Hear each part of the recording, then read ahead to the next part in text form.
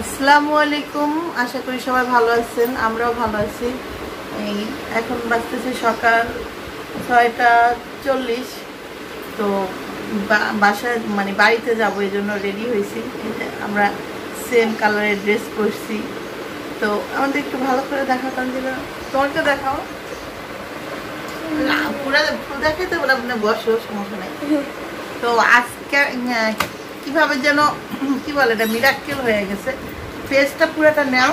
তোমরা red versus white, আমরা green versus white.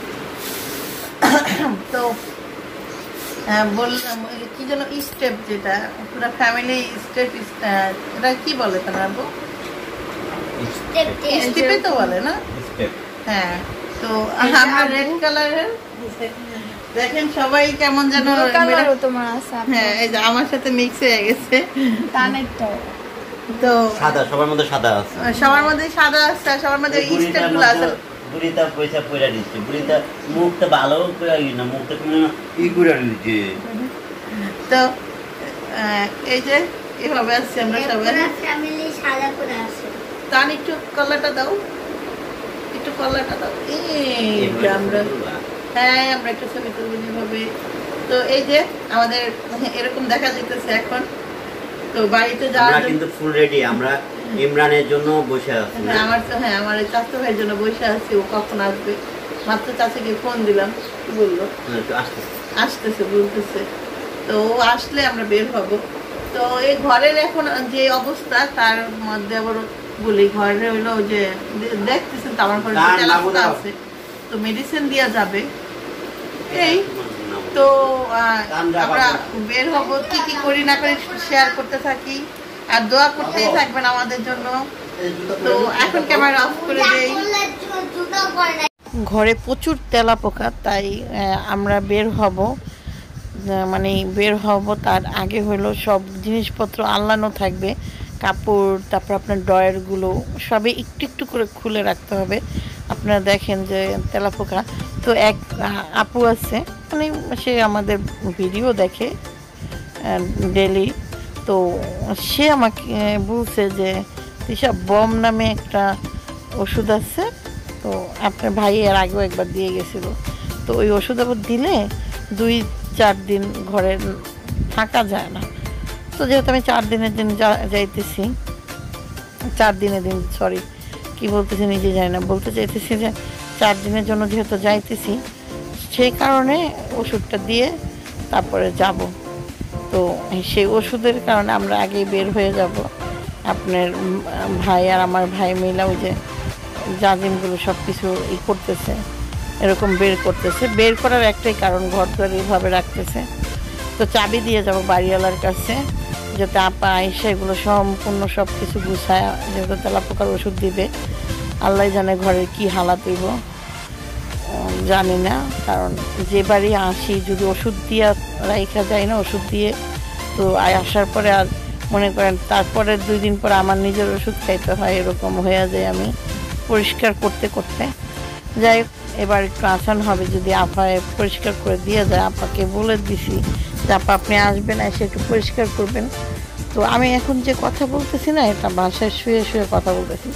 তো সে তার কারণে অনেক সময় দেখা যেতেছে আপনার পাখির সাউন্ড পাইতে পারেন, আরও অন্যান্য সাউন্ড পাইতে পারেন, যে কিসের জন্য একটা সাউন্ড হইতেছে জানি না। আমি তো অলরেডি এখন বাসায় ভয়েস দিতেছি যখন বসে বসে। তো বাসায় পৌঁছেই গেছি আপনাদের দোয়ায় খুবই ভালোভাবে। তো তারপরও কীভাবে পৌঁছাইছি পুরোটাই আপনাদের সাথে তুলে ধরলাম। যখন আসতেছিলাম পদ্মার ওপার, মানে ওপারে যেমন বিক্রমপুরে মাওয়াতে, তো মনে হইলো যে একটা সময় মাওয়াতেই থাকতাম, আর এখন পুরান বাড়িতে থাকতে হয়। ভাঙা নদী ভাঙা জিনিসটা এরকম। যাই হোক, তো আমরা তো এবার ওপারে যাব। আমাদের বাড়িও কিন্তু ওপারেই, প্রপারলি বাড়ি ওপার। আমার ছোটো ভাইও বাড়ি করতেছে। একজন বলছিল যে আমি জানি কি জন্য যাইতেছেন আপনার ভাই বাড়ি করতেছে, এই জন্য। বাড়ি তো আমাদের আরও আগেই ছিল, এখানে ছিল, কিন্তু আমাদের বাড়ি করার কথা ছিল জাজিরা শহরে। আমাদের জমিন কিনা ছিল, ওইখানে বাড়ি করার কথা ছিল।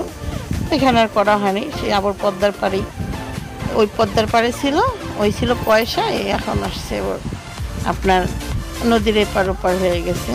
এটা কিন্তু পদ্মা নদী কিন্তু একেবারে বেশি একটা দূরে না আমার বাসার থেকে, না আমার বাড়িটার থেকে।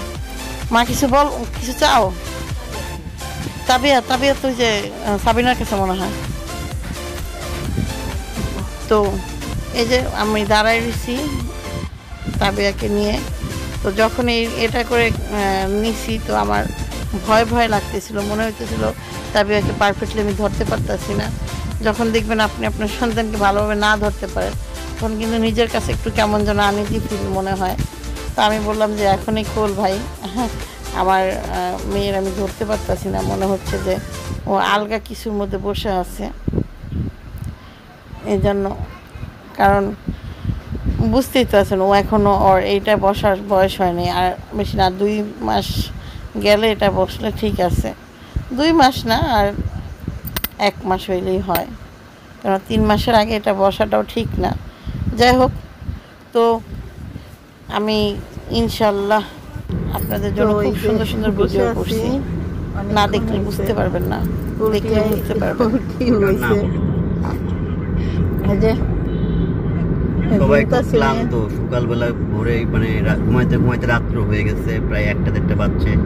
আবার আমরা উঠছি কিন্তু 6টার সময়। দেখেন না আমার এই ছোটটাও কিন্তু ঘুম, এই যে ঘুম মামুনিটা ঘুম কিন্তু 12টাও দিয়েছে না? না, ও হলো চোখ বন্ধ করেছিল, ঘুমায় নাই। খারাপ লাগতেছিল, আসলে জার্নি করলে অনেকের খারাপ লাগে। আল্লাহর রহমতে আমরা প্রায় অর্ধেকের বেশি পথ চলে আসছি, আমাদের জন্য বাকি পথটাও সুন্দরভাবে যেতে পারি। আর শ্বশুরবাড়ি যাচ্ছি, দোয়া করবেন সুন্দরভাবে যেন ওখানে আবার ভালোভাবে ফিরে আসতে পারি সবাইকে নিয়ে। তান আর তানের মামা সামনে বসছে। এখান থেকে আর মাওয়া ঘাট হলো 5 কিলো মাইল মিটার দেখাইতেছে। এটা আমরা প্রায় চলে আসছি, যে ব্রিজের ওখান থেকে শুরু হয়েছে। এটা হলো রাস্তা খুব সুন্দর হয়েছে, মাঝে তো রাস্তা, এই রাস্তাটা আসে যেত না, আসা যাইতো, মানে এত সুন্দর ছিল না। এখন তো ফুল রাস্তা কমপ্লিট হয়ে গেছে, এটাও এই ব্রিজটা এখান থেকে উঠে যাবে, এই জন্য এই রাস্তাটা সারে নাই আর কি। তো এখন ক্যামেরাটা অফ করে আবার কিছুক্ষণ পরে পুরা ঘাট আমি দেখাইতেছি আপনাদেরকে। অনেক প্রচুর শব্দ, তো লাইভ কথা বলতে চাইতেছি, একবার বলতে চাইতেছি, একবার বলবো কি না কি বলবো না এরকম সংকট ফিল করতেছি। তো অনেক চিল্লাপাল্লা, যদি আপনারা বিরক্ত না হন, এই জন্য আমি অনেক সময় অনেক কিছু করতে চাইলেও করি না, সত্য কথা যেটা। তো তারপর লাইভ কিছু কথা আছে, ওটা কিছু শেয়ার করি, কারণ লাইভ কথা কিন্তু ভালো লাগে বেশি। আর যাকে আপনি দেখবেন সে যদি যে কোনো কাজে, আপনি যে জিনিসটা কাজের ক্ষেত্রে যেটা যে করে সে প্রেজেন্ট হইলে তাকে বেশি ভালো লাগে। তো আমি দেখি লাইভ কথা বলবো 2 মিনিট, 2 মিনিট না 1 মিনিট বললেই যথেষ্ট। তো ইনশাল্লাহ নদীর ওপারেই বাড়ি, তো দেখা যাক, আল্লাহ ভরসা, উপর আল্লাহর নাম নিয়ে লঞ্চে উঠবো। কেন সিবোটে তো তাবিয়াকে নিয়ে উঠবো না, লঞ্চে যেহেতু উঠবো। তো আমি ওয়েট করতেছি আপনাদের ভাইয়ের জন্য, ওয়েটিংয়ে আছি। ও পিছনে রয়ে গেছে, আর আমার স্বাস্থ্য ভাইও রয়ে গেছে, শুধু আমি তাবিয়া আমরা এই যে কী বলে কুলি নিয়ে আসছি। তো তাড়াতাড়ি চলে আসলাম, আয়সা দিই তার। ও ওই যে আমার ভাইস্তার জন্য যে গাড়ি আনছি, গাড়ি ছুটে গেছে, ওই গাড়ির নাট খুঁজতেছে তারা, ভুলে গেছি কি করতেছিল জানেন। তো তারা নাট খুঁজতে যে এত দেরি হইতেছে, আমরা আগেই চলে আসছি। আমরা এই জন্য আইসা ঘাটে দাঁড়ায় রয়েছি, ভাবলাম একটু কথা বলি, যেহেতু সুযোগ পাইছি। তো গাড়িটা এত কষ্ট করে আনছে ওরা, আপনাদের ভাইয়ের কথা হলে এত কষ্ট করে গাড়িটা আনছি, তো একটু নাটটা খুঁজি, দেখি পাইনি। এই দেখা যাক, পাইলে তো ভালো, না পাইলে তো আমার ভাতিজার জন্য কষ্ট করবে, মনে অনেক কষ্ট পাবে।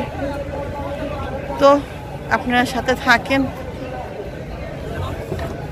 ওই যে তানজিলা তাবিয়া দাঁড়ায় আছে, আমি যাই ওদের কাছে যাই। মনে হয় না আসতেছে, দেখতেছি না কোথাও।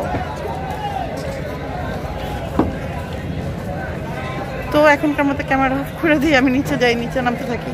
নিচে একদম খাড়া খাড়া সিঁড়ি দেখে ভয়ই লাগতেছিল। সবুজ জায়গাটা দেখতেছেন, ওই জায়গাটা হলো আগে আমাদের আরেকটা বাড়ি ছিল, নদীর মধ্যে এখন পুরাটাই। আর আমাদের পুরান বাড়ি তো ওই পারে আছে, ওইখানে তো যাইতেই আছি। কিন্তু এই বাড়িটা দাদার করা ছিল, ভেঙে গেছে।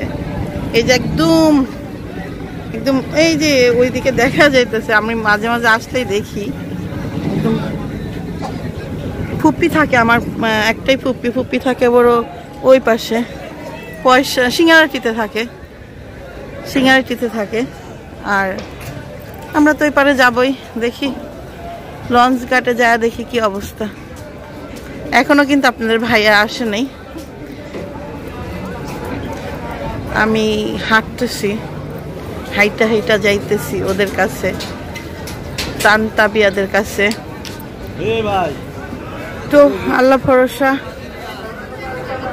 আল্লাহর নাম নিয়ে যাব। নিজের তানের অবস্থা, তান বসে আছে।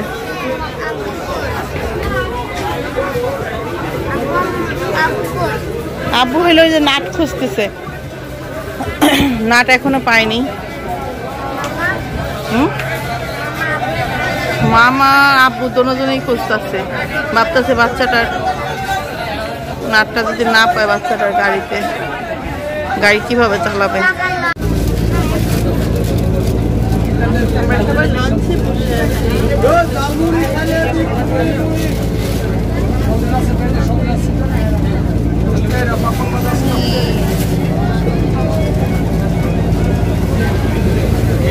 কালো কালো লাগতেছে আমাদের, না?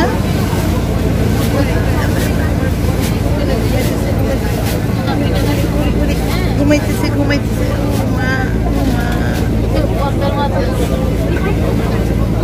পদ্মার মাঝে আছে।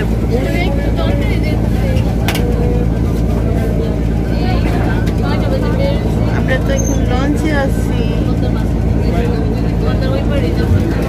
সাথে মাসি আছে।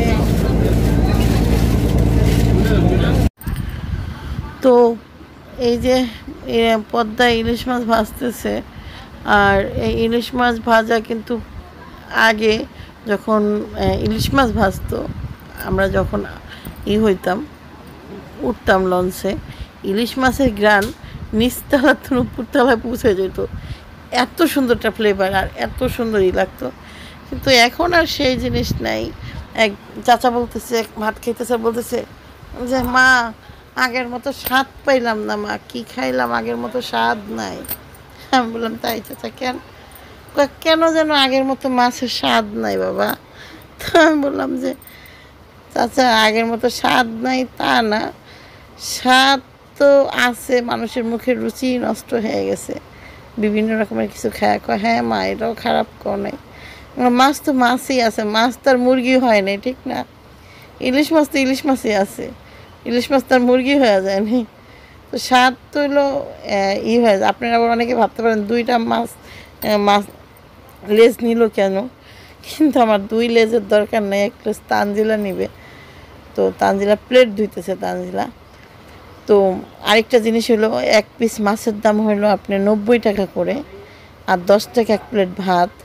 তো আপনি একবার চিন্তা করেন, একজন 100 টাকা। তো আমি বললাম যে এই পাশের বাচ্চাটা, তো ওরা হলো সবাই ডাউল দিয়ে ভাত খেতেছে। তা আমি বললাম যে 1 পিস মাছ, আমার মন চাইলো যে বাচ্চাটার 1 পিস মাছ কিনা দেই। মানে আমার এটা না। আর আগের থেকে আমি লঞ্চে বসে যদি খাই, কেউ যদি দেখি পাশে খাইতে চাইতেছে কিন্তু টাকার জন্য খাবে না, সঞ্চয় করবে, আমি তারে নিয়ে খাই, এটা আমি সবসময় করি। আমি অনেক আন্টিদের এবং অনেক আপুরে বাচ্চাদের খাওয়াইছি। তো আমি বললাম যে আমি বললাম তুমি মাছ খাবা, আমি কিনা দেই। যদিও আস্তে করে বলছি, কারণ কি ওইখানে ওর মা আছে, ওর মা বুঝতে পারে যে মাছ খাওয়াই আমার ছেলে নিয়ে যায় নাকি ছেলে ধরা নাকি, এটা কই এটা মনে করে আমার পিটাইতেও পারে। এটা কিন্তু বিশেষ একটা অকারেন্স চলতেছিল বাংলাদেশে, একজনের বাচ্চা আরেকজন নিয়ে নেয়। তো এই জন্য আমি আসতে বলছি, মাছ খাবা, তাহলে মাছ কিনে দিব, আমার ইচ্ছা ছিল। তো আমি বলার পর আমি বললাম আচ্ছা এক একটা মাছ যে 90 টাকা, এই জন্যই তো এরা খাইতে পারে না। এখন আপনি কোন, আপনি কি 50 টাকা নেবেন ওর জন্য এক পিস মাছ? তো যদি আপনি বলেন যে 50 টাকা, তাহলে আমি এক পিস মাছ 50 টাকা দাম ধরে দিব, আপনি ওর তরফ থেকেও গেল আমার তরফ থেকেও গেল। আমি বললাম হ্যাঁ, মানে পিচ্ছি মাছ খাবে না। যাই হোক, যেহেতু খাবে না তো এটা নিয়ে আর তো চিন্তা করার লাভ নেই, এটা ওর ব্যাপার। তবে আমার যেটা মনে হয় যে পাশে কেউ যদি বসে তারে খাওয়াইতে পারলে ভালো লাগে। তো খুব মজা করে খাইতেছিলাম, সত্য কথা বলতে খাইতে বসছি, এই মুহূর্তে লঞ্চ কাছাকাছি চলে আসছে। কি যে ধুলা, প্রচুর ধুলা, মানে রোদ প্রচুর, আর বাসায় তো রোদ দেখি না। আমি ভাবলাম কে হাসতেছে, পিছন দিয়ে কে যেন হাসতেছে, হয়তো আমার একা একা কথা বলা দেখে হাসতে পারে যে কোন প্রতিবন্ধী যেতেছে, এটাও চিন্তা করতে পারে, এটাও চিন্তা করতে পারে কি রে একলা একলা কথা কোন প্রতিবন্ধী। ও গান তো বাজতেছে সামনে থেকে, আমি থাকবো না, আমার তো থাকতেই। এই দেখেন আম ধরেছে, আম গাছে আম, ও সরি এটা জাম ধরেছে, ছোট ছোট জাম, খুবই ছোট ছোট জামগুলো, ডাটা শাক।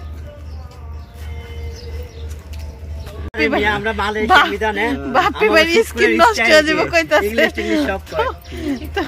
স্কিন নষ্ট হয়ে যাবে আমার বাইক একদিনই বলে স্কিন নষ্ট। প্রচুর রৌদ্র, এই দেখেন লাল হয়ে গেছে, এই যে লাল, এই যে লাল হয়ে গেছে। এমনি তো আমি কালো মানুষ, এই যে লাল হয়ে গেছে আর একটু পরে কালো একদম কালার। ওই যে বলদা ভাই আমার, ভাইয়া হ্যালো ভাই, এদিক দিয়ে আসেন, ভাই আমার ওই দেখেন তেল দেখাইতাছেন, ঠিক আছে ভাই আমার আস্তে আস্তে হাঁটতে। গ্রাম দেশ, এটা কি বাসাদিন কাইটা নিয়ে কি পদ্মা গোসল করাবে? এটা রে গোসল পদ্মা পানি তো ভালো না, বেশি কলেও গোসল করাই। হ্যাঁ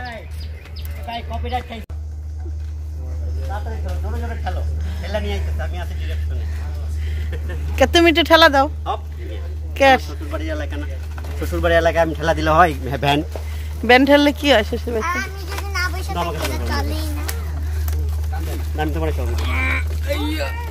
আমি ঠেলবো না না না,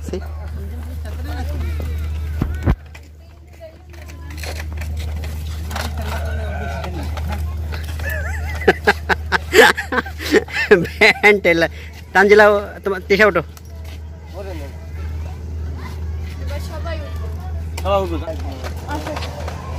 দাও বাবুকে দাও, তোমার আম্মুর কাছে দাও। মেয়েরে ভাত খাওয়াও নাই? ওই যে ঘাটে লঞ্চ আয়া পড়ছে। হ্যাঁ তাই তো কই যে মায়ের